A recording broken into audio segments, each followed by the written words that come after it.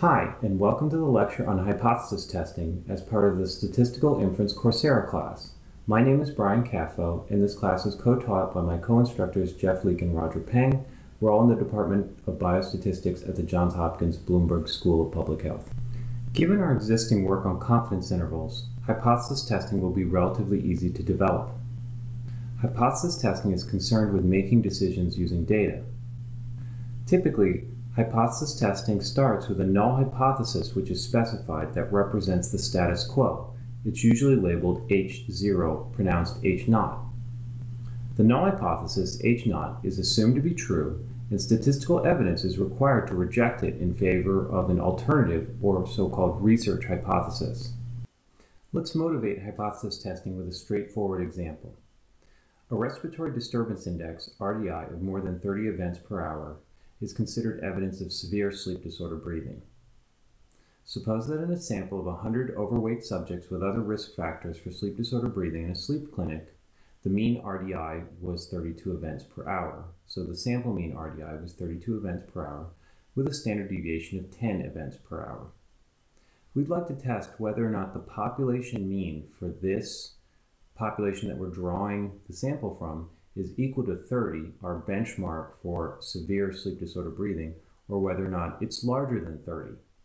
So we specify that as H0, mu equal to 30, and the alternative hypothesis, HA, as mu greater than 30. In our example, we specified HA that mu was greater than 30. However, it could have been less than or not equal to, depending on the research hypothesis that we were interested in. In that application, we're specifically interested in whether the respiratory disturbance index for this population was larger than 30. Notice that the truth is either that H0 is true or HA is true, and we could either decide H0 or decide HA. Therefore, there's only 4 possibilities. If the truth is H0 and we decide H0, we've simply correctly accepted the null hypothesis. If the truth is H0 and we decide HA, then we've made what is called a type 1 error.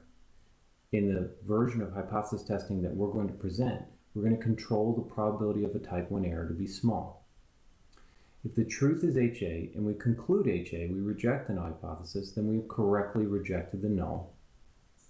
And if the truth is HA and we decide H0, we've made what is called a type 2 error. The type 1 error rate and the type 2 error rate are related in the sense that as the type 1 error rate increases, the type 2 error rate decreases and vice versa. We can illustrate this pretty easily by considering a court of law. In most courts, the null hypothesis is that the defendant is innocent until proven guilty. Here, rejecting the null hypothesis is to convict the defendant. We're going to require evidence and a standard on that evidence to reject the null hypothesis. If we set a very low standard, i.e., we don't require much evidence to convict people, then we're going to increase the percentage of innocent people convicted, type 1 errors in this case.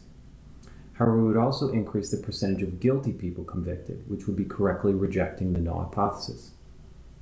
If we set a very high standard, basically a person has to have a smoking gun in their hand to convict them, then we would increase the percentage of innocent people let free, a good thing, correctly accepting the null, while it would also increase the percentage of guilty people let free, or so-called type 2 errors. And this illustrates how the type 1 error rate and the type 2 error rate, are related. Of course, ideally, what you would like is to get better evidence for a given standard, and that's the idea of doing things like increasing the sample size. But before we discuss those sorts of issues, let's talk about how we conduct hypothesis tests.